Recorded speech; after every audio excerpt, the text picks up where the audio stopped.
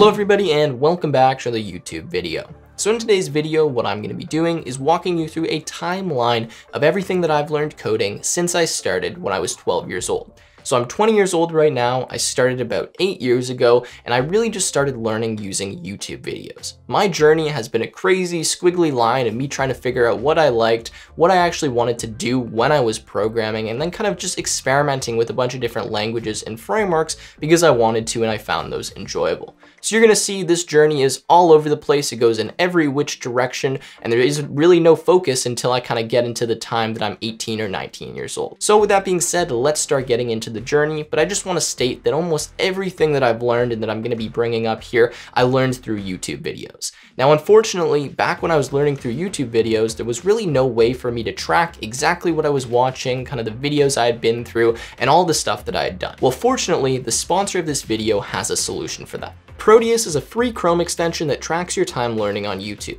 It makes it simple to find high-quality learning resources and provides an awesome way to track all of your learning progress. As you acquire hours watching videos, you can earn a digital certificate in specific subject areas, and these certificates can then be added to your LinkedIn profile. Proteus makes it simple to keep track of your progress and stay on top of your learning goals. Similar to Spotify playlists, users can package together different videos and design a curriculum for other users to follow along with. So if you want to start tracking your learning and earning digital certificates, download Proteus, the free Chrome extension, from the link in the description. So before I go into this timeline of everything I've learned coding, I actually want to bring us back to even further when I was probably in grade 4, 5, 6, back in my childhood, and talk about kind of the inspiration and motivation to move into this tech world. I was very fortunate that at a pretty young age, I had a really good idea of what I wanted to do, and I just had a lot of interests that really aligned well with the career in tech. And while I know back when I was in elementary school, I was always a kid who never really struggled, was, a straight A student. It was really easy for me. I never needed to study. I'm sure many of you were that people or knew people like that.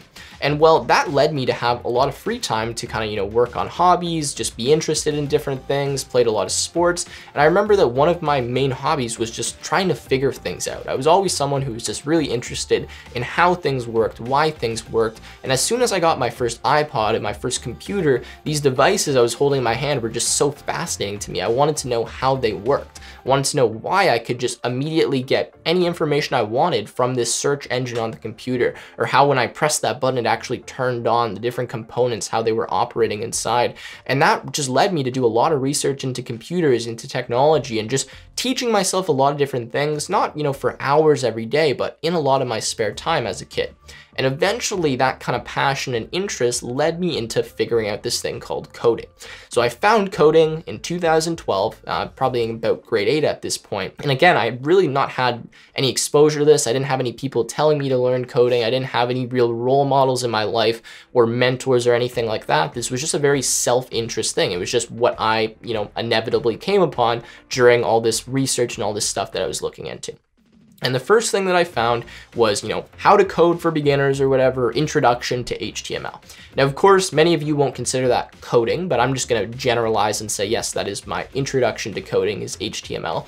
And I found this channel called The New Boston, which is still an amazing channel today. I'd highly recommend you guys look at that channel, but I believe it hasn't been active for like probably 3-4 years or something like that. Anyways, the guy named Bucky who ran this channel had an introduction to programming series with HTML.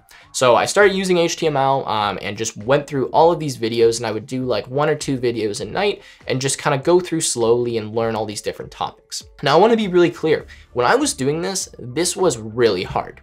Back in, grade 8, like I'm not even very good at typing. I'm on like a really crappy laptop. I've got my phone with the video. I'm like typing it out with the video. And I was trying really hard to make sure that I actually understood everything that was happening. And I would watch the video, 3-4 times if I had to. I would struggle through topics, and there's some videos that might take me days to get through just because I really couldn't grasp the concept, and I had to keep watching and going through and making sure I really understood. So it was something that I really struggled with when I started coding at such a young age. And I just want to make that really clear because a lot of people kind of look at me and what I've done and think that I'm just, this genius, prodigy, whatever. I can guarantee you I'm not. I genuinely am someone who, maybe might be smarter than the average guy, but that worked really hard to actually get a good programming base at a really young age. So regardless, started learning HTML, eventually started getting good at it, and really just started falling in love with this process of kind of learning, working hard, and programming, because this was the first thing in my life that had actually challenged me and that I saw some significant progress in as I put more work in. So that led me into dealing with, kind of robotic stuff and just getting more into all this kind of tech sphere at a young age. And then eventually, after I started getting good enough at HTML that I could make some decent web pages and stuff like that, I learned CSS, obviously, to style the web pages, and then JavaScript. So now let's call it a year after, 2013, I start learning JavaScript. And JavaScript really is what got me in and just kind of pulled me into this tech sphere and convinced me that this is what I wanted to do. And that's because this was the first thing I found that was kind of a more back-end thing. It was behind the scenes. It would deal with the logic of the web page and handling errors and messages and stuff like that. And that really hooked me because I'm not someone who's into design or UI or really front-end web development at all. In the JavaScript, I was like, wow, I much prefer doing this than actually creating the web page itself. So long story short, I learned JavaScript, really fall in love with JavaScript, and making websites now that are kind of interactive. I remember the first big app I made, and big relative obviously to the time, was a password generator. So it literally was like you press a button, you choose a few parameters or filters, and it generates you some random password, and you can like view it and stop viewing it and all that kind of stuff. But I just remember being like so amazed at the fact that I was able to make that and just type on the computer and to see that output popping up. So anyways, time goes on. I'm now decent at JavaScript, at HTML. I can make some basic web pages. And now let's say we're like mid 2013 and I actually want to make a website. I'm in grade 8 and I'm like, hey, like my school's website is really crap. I think it would be really cool if I remade that website and gave them one that was better. So I didn't actually end up following through with that, but that led me to learning PHP. You got to remember, this is back in 2013 when PHP was very alive. It was used a lot of people were using it. And so I learned PHP and started trying to deal with all this database stuff and figuring out, oh, how can I send stuff from this front end web development to this PHP backend? How can I do all that kind of stuff?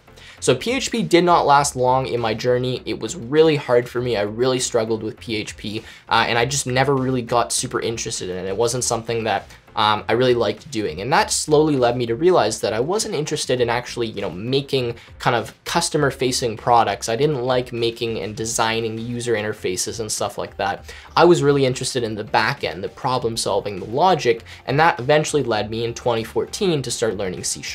So I start learning C#, which is a really tough language for me. This is something that's pretty hard. There's a lot of concepts I'm just not capable of grasping. It really just was a difficult thing, and I never really found any great instructors online or people that I really clicked with to get good at the language. I got good enough to the point where I could make some really basic 2D applications. I remember one of the ones I made that I was really proud of was this 2D point plotting thing. So back in grade 9 math, what we had to do is, they'd give us 2 points and they'd say, calculate the slope, calculate the y-intercept, whatever it was in graphing. So I made this program that essentially could plot a bunch of different points, and then it could draw a line through them, and it could tell you the distance between the points, the rise over run, the slope, so that I didn't have to do all that for my homework. So that was something that I was really proud of. I hope I still have that program, but anyways, I wrote that in C#, and then I remember in grade 9, it's now nearing the end of grade 9, and I had heard that there's this programming competition that had happened, and I really wanted to write that. This is something that, this is my hobby, passion, interest, whatever, and I had missed this first year programming competition, so I went to the head of the club or whoever was running this, and I said, hey, how can I write this competition? How can I get in on this next year? And he said, hey, what languages blah, blah, blah. I said, hey, I'm in C# right now. That's kind of my main thing. And he said, oh, that's kind of unfortunate, and you can't write in C# for this competition, so you're gonna have to learn another language or just not write it. And I said, well, what's probably the easiest one to do? And he said, well, you could learn Python. You already know C#. We're gonna be using Python in grade 11 and 12 if you're taking my programming courses. And I was like, yeah, I'm gonna be doing that. So I just started learning Python. So I started learning Python, and I kid you not, the day that I started using Python, I just immediately fell in love with the language. And that was just because it was so much easier in almost every way than C#. I could just whip stuff up really quickly. I could make some really basic scripts. I didn't need to go through all the kind of tedious things that you would have to do in C#. And I kind of figured out that, hey, I like C#, I'll write in it a little bit, but Python is where I want to go, and that's kind of what I want to learn next. So I started getting really good at Python and, up until grade 10. And then eventually I wrote this Canadian computing competition, which was hosted by the University of Waterloo. First year I did okay, probably middle of the pack, nothing to write home about, and it was way harder than I was expecting it to be. And I kind of realized, I'm like, oh, these are like really difficult problems, and this isn't just programming. There's actually a ton of math and problem solving that goes into this. So I said, hey, you know what, next year I want to come back and write this again, and hopefully I can do better. So I actually did some more real preparation, did some programming problems and stuff like that. And then in grade 11, I wrote this competition, did quite well, and I think I was actually the top in my school, at least for the age range that I was in at that time. So that gave me a lot of motivation. I was like, hey, you know, like I'm actually pretty good at this. This is something I could do for a living. This might kind of be the direction I want to go in. And that's kind of when I made the decision in grade 11 and 12. So that would be for me, I guess, 2016, 2017, that this is what I want to do. And this is kind of, you know, what I'm aiming for in my life, essentially. So obviously really early, fortunate to know that at my age, but that's pretty much what happened. So grade 11 and 12 go by. I take the computing classes that we have at our high school, which are just teaching stuff in Python and introducing us to Pygame, which is a 2D module to make like little graphical games and stuff. Started using Pygame, really fell in love with Pygame because I could make a ton of different cool apps. I could make games. That's how I made my big golf game that some of you may have seen as my first programming project or whatever that I put on my channel probably a month or two ago, something like that. But regardless, get through high school in grade 12. Now I'm pretty good at programming. I've been programming in Python for about 3 years. I know some C#, JavaScript, PHP, HTML, and I get to university. So I enroll in computer science. I go to the University of Ottawa, as many of you know, and then I take my Introduction to Computing 1 course. So in the meantime, while this was happening, I believe actually at the end of grade 11, I had started my YouTube channel, which had just given me even more time to really focus on programming and teach programming online. So that YouTube channel started almost 3.5 years ago, 3 years ago, something like that. Anyways, again to first year university, I'm taking my Introduction to Computing courses and all my mandatory first year courses. They're just really easy for me. I'm not really struggling, and I have a ton of time to work on my YouTube channel and learn a lot more programming. So I really dial in on Python. I started learning a ton of machine learning and AI. So I'm dealing with TensorFlow, Keras, PyTorch, you know, all those popular modules. And then I start working with things like Kivy and PyQt5 and just really getting a good kind of foundation in Python and a good, I don't even know, variety of different modules and things that I can do with it. Now here comes second semester of first year. So this is in 2018. And now we have Introduction to Computing 2, which is taught in Java. So now new language coming up on the board here in 2018, Java, something I've never used before, similar enough to languages that I knew like C#, but again, a new thing. So I start learning Java, get quite good at Java, spend pretty much my whole Christmas break just prepping for that course and making sure that I really know Java well before I hop in there, do really well in that Java course. And then the whole summer after that, I worked as a STEM program coordinator at a summer camp where I pretty much just used Python the entire time. And then I come back to second year university. Now we're in 2019, and the first semester of second year, I am in I believe it is a software engineering course, and we're actually making an Android app as our final project in that course. So that leads me to learn about Android development, to start getting in and learning about Kotlin and Java and all that and stuff you can do with making apps. That was really cool. Then I had my introduction to databases or databases, or however you say that. So I've learned SQL, and then I got into another programming course. I don't know the name of this. I think it was Programming Paradigms or something like that. And in that course, we actually learned 3 different programming languages. So we learned Golang, we learned Scheme, and we learned Prolog. I know many of you probably don't know Scheme or Prolog, or if you do, you are probably older than I am. Regardless, we learned those languages. I really fell in love with Golang when I started learning that because it was super fast, it had concurrency control, it was pretty similar to Python, it was a typed language, blah, blah, blah, blah, blah, all that stuff. So I got into Golang, started teaching that on the YouTube channel. And then now, after all of that, we're in the summer of second year, so pretty much right now, and the only new language that I'm learning is Dart. So the reason I'm learning Dart is because I'm making a Flutter application right now, and I'm teaching that on the YouTube channel, as you guys probably have seen. So that uses a language called Dart, which I believe is designed and developed by Google. And now we need to talk about my Microsoft internship, where I learned TypeScript and React. So now we're at the point, right, where it's this year, it's 2020, and I have this internship at Microsoft that I'm doing. So I get that job. I accidentally skipped over some stuff here with the Dart and Flutter stuff. Ignore that, but let's move back a few months. So, you know, beginning of 2020, I get this internship at Microsoft. I'm working on the Python AI tools team. So I'm doing the Python extension for Visual Studio Code.